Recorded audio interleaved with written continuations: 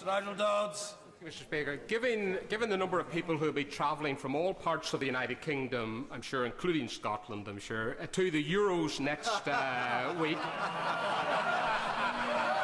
and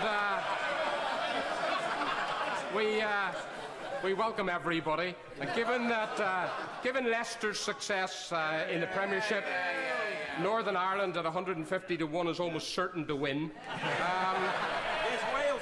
Will the Prime Minister ensure, on a more serious note, that given the number of visitors and the security threats and all the rest of it, that the British Embassy and consular staff are fully geared up and resourced and staffed to deal with undoubtedly the problems that will arise?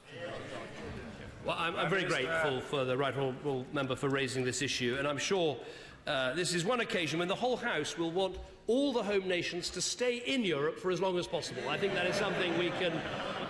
Come on, now, I'm going to be watching. Our first game is England-Russia, and I'm going to be watching very carefully to check we get very strong support.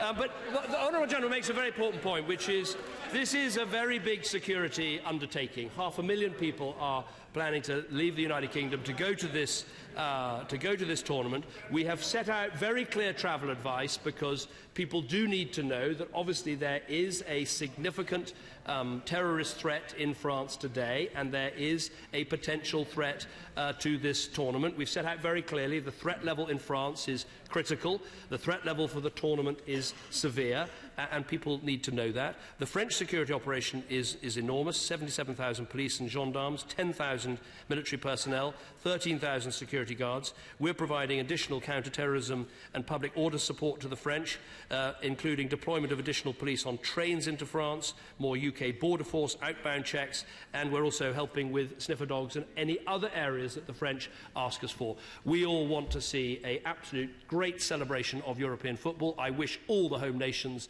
well. I think it's brilliant that Northern Ireland have made it to this tournament, and I know we all, and of course Wales, and of course England, and I look forward to, in the breaks in this campaign, watching some fantastic football. Order.